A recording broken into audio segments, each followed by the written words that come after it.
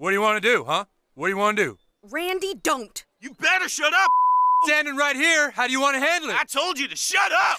This is Randy Marsh, voiced by South Park's creator Trey Parker. And there isn't a character in the South Park universe who has grown quite as much as he has.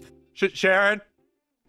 What is it, Randy? Do you have any... Oh, Randy! Will you look at that? Is that the biggest crap you've ever seen or what? For the longest time, Randy Marsh was often presented as an extremely normal parental figure and, save for a few episodes here and there, was almost never presented as a major contributor to the overarching narrative. This all changed in Season 9 when the writers of South Park struck comedy gold by putting Randy at the forefront of an episode that transformed this otherwise bland character into one of the most hilarious and loved characters on the entire show. Before we get started, don't forget to like and subscribe to Nerdstalgic if you haven't done so already. South Park is an animated comedy series that has been in production for almost a quarter of a century. What started out as a crudely animated VHS tape has grown into one of the most intelligent and accurate pieces of satire available for our viewing pleasure. From 1997 until now, South Park has anchored itself into nearly every facet of the cultural zeitgeist with pitch-perfect parodies and intelligent commentary on how we view the world around us. Part of what makes South Park so special is the fact that most fans of the show were likely introduced to it at a very young age. In 1997, there weren't very many adult cartoons available,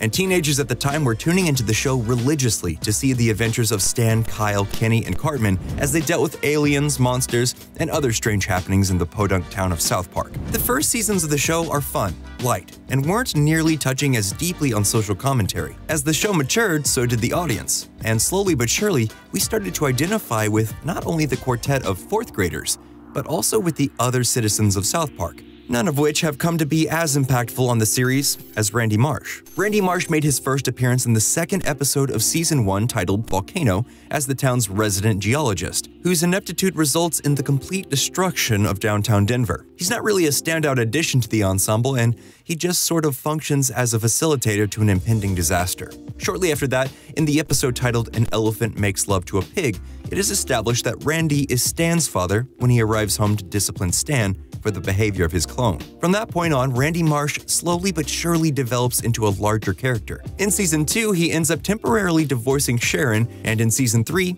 he stops the town citizens from lighting themselves on fire with their own farts, and later has some really awkward moments with Kyle's dad in a hot tub. Maybe I'll drink a few more beers and see where the party takes me. Yeah! Was that your leg? Huh? Oh, you mean this? Yeah. Yeah, that was me. In these earlier seasons, Randy Marsh feels more like the straight man serving as an anchor point for the more ridiculous behaviors of the townsfolk around him. He delves into some awkwardness here and there. Oh, hey, Stan, could you grab me a beer? But he's never really at the forefront of narrative. We start to see a little more of Randy emerge throughout the next few seasons, but he doesn't quite break through as a standout character. Where most of the townspeople of South Park have gimmicks, large personalities, and distinct voices, Randy Marsh is often seen as just a normal, everyday father. More often than not, he kind of just shows up to tell Stan not to do something, or remind us that Stan has a family and his decisions have an impact on someone other than himself. This all changes in Season 9 in the episode titled The Losing Edge. While Randy's transformation was definitely gradual, The Losing Edge is without a doubt the turning point for Randy Marsh's character. The writers don't waste any time getting to it either. Within the first 2 minutes, it's established that the boys are all in a Little League tournament that they don't want to play in. Childhood sports is a topic that almost anyone can relate to on an extremely broad scale. It's a well-known fact that in attendance to almost every conceivable children's sporting events, there will be a parent or two who take the game way too seriously. Competition has a tendency to do weird things to men sometimes, and sports can really bring the worst out in them. This is where South Park capitalizes on an opportunity to do something enormous with Randy. We first see Randy challenging another parent to a fight in the stands in a pretty ridiculous way. We've seen Randy in humorous situations before, but up until this point, he has never been seen as an absurdly aggressive drunken moron. While he's getting arrested, Trey Parker really turns up the gas on the absurdity with some really hilarious performance choices, and this sets the stage for what is to come later in the episode. Arresting me for what? I'm not allowed to stand up for myself? I thought this was America. Huh? Isn't this America? I'm sorry, I thought this was America. Being an aggressive, drunken loud is portrayed as a source of pride for Randy, as he is congratulated by his peers while celebrating his victory in hand-to-hand combat.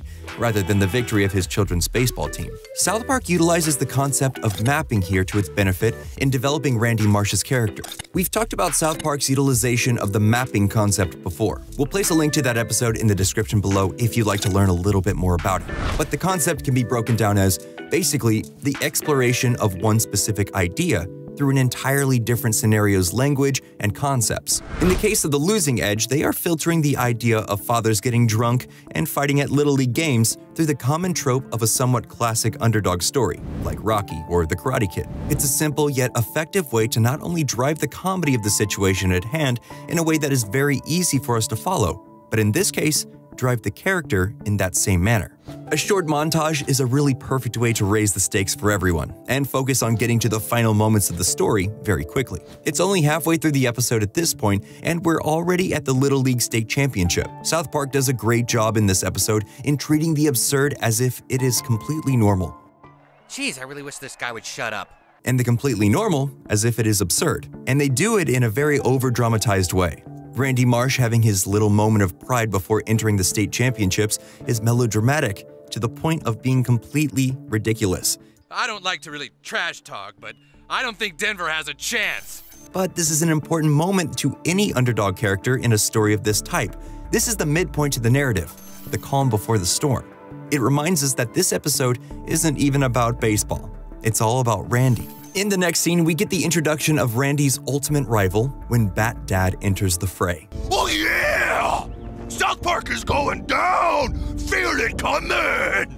You ain't got a chance, South Park! Here we go, Denver! He is larger, louder, and drunker than Randy could ever dream of being. This is the moment where the bad guys are closing in, which frightens Randy and sends him into a deep, soul-searching moment that feels so familiar, we can't help ourselves from connecting to the trope and laughing at the parody of it all. Matt Stone and Trey Parker never, ever play to the comedy of this scenario. Instead, they play to the seriousness of it.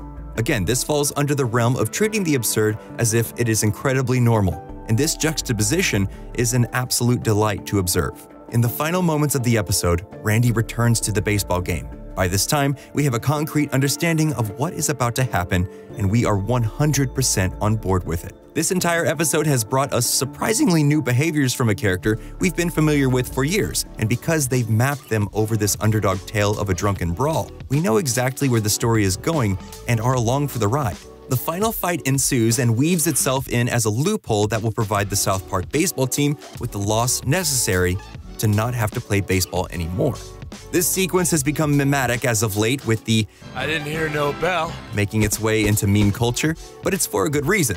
This is a pitch-perfect parody to the point of directly referencing Rocky and the Karate Kid. By the end of the episode, we all share Stan Marsh's exact feelings towards his father. Dad!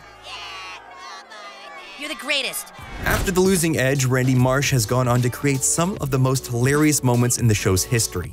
He became the world's greatest home chef, survived a guinea pig apocalypse, saved the World of Warcraft, and started his own marijuana farm. But none of these amazing concepts would have been made possible without the discoveries that were made in the exploration of his character in The Losing Edge. This episode took a character who was normally serving the show as a grounding tool for the inherent craziness that South Park consistently creates in their narratives and threw him right next to Homer Simpson and Peter Griffin in the conversation of who the greatest cartoon dad of all time might actually be. It took almost a decade of storytelling to find Randy Marsh's voice on the show, but once it was found, it opened up a world of possibilities. Not just for Randy, but the entire Marsh family.